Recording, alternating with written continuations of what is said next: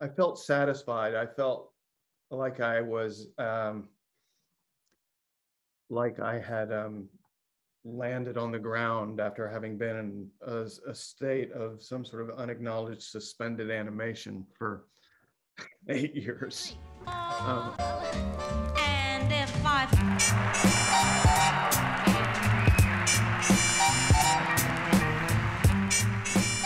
Excellent. So it's such a pleasure to speak with you. And it's such a pleasure to have the show back and to have you back with this character. So thank you for coming back. Sure. Thanks for saying so. So what does it mean? Because obviously we know what the show means to the fans coming back. We know that it ultimately kind of, rights a wrong in some people's eyes. There's obviously the drive in that direction. But what does it mean for you personally to come back to this character? What's the drive inside of you? Is it really just about that external, or is there something that you wanted to continue? Well, I mean, I think there's plenty of area in which the audience's experience of the way the show ended and my own intersect. I mean, I think there are ways in which it was dissatisfying, or if dissatisfying, but also just open-ended. I think certain questions remain, and certain storytelling opportunities were there, especially after a certain amount of time had passed. Opportunities having largely to do with the fact that Harrison is on the cusp of becoming a young man, and if he were to track his father down, what would that be like? I think, and I think, I had the experience of a sort of broad spectrum experience when it comes to TV finales, because I did the 6 Feet Under finale, which was, widely 6 Feet Under. Is that what I said? Widely no, I'm saying hated. the 6 Feet Under finale was the 6 Feet Under finale. It was amazing. Yeah, exactly. Which is like the greatest, and then like one of the most sort of confounding and, if not hated, finales in the case of Dexter. So I can compare and contrast the experience of satisfying closure that I had when 6 Feet Under ended versus an experience of something much more open-ended and in the case of Dexter. So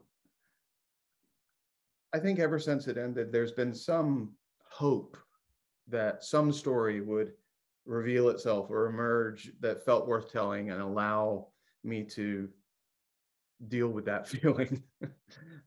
So, yeah. Well, I'm glad you got to. But okay, here's a question I'm sure you've asked yourself a lot. What does make a great ending? And how did that inform the way you guys approach this?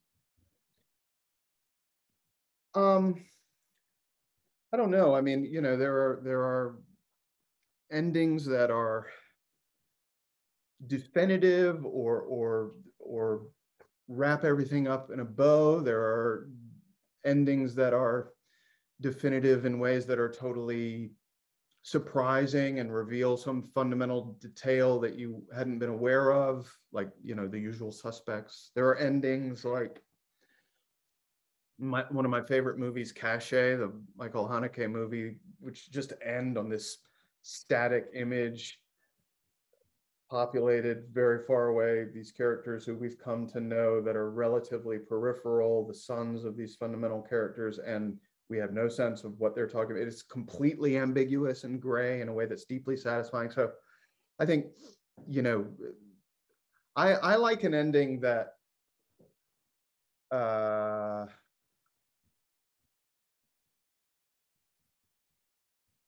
both answers something definitively or gives some sort of sense of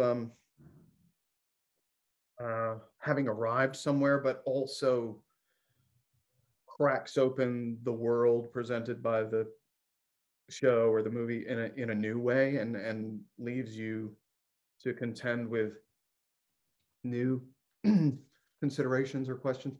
I don't know. I mean, there's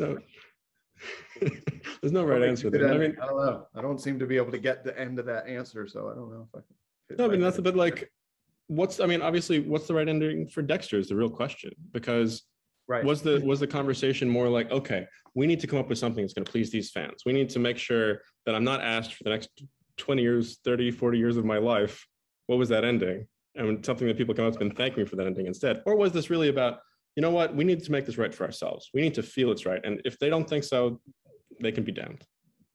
Yeah, I mean, again, I don't know that those things are mutually exclusive, but Yeah. our focus, at least consciously, was not on doing something that would please people. It was more just revisiting and dealing honestly with who we understood this character to be in the new world in which we find him, you know. Yeah. How did you feel once it was over?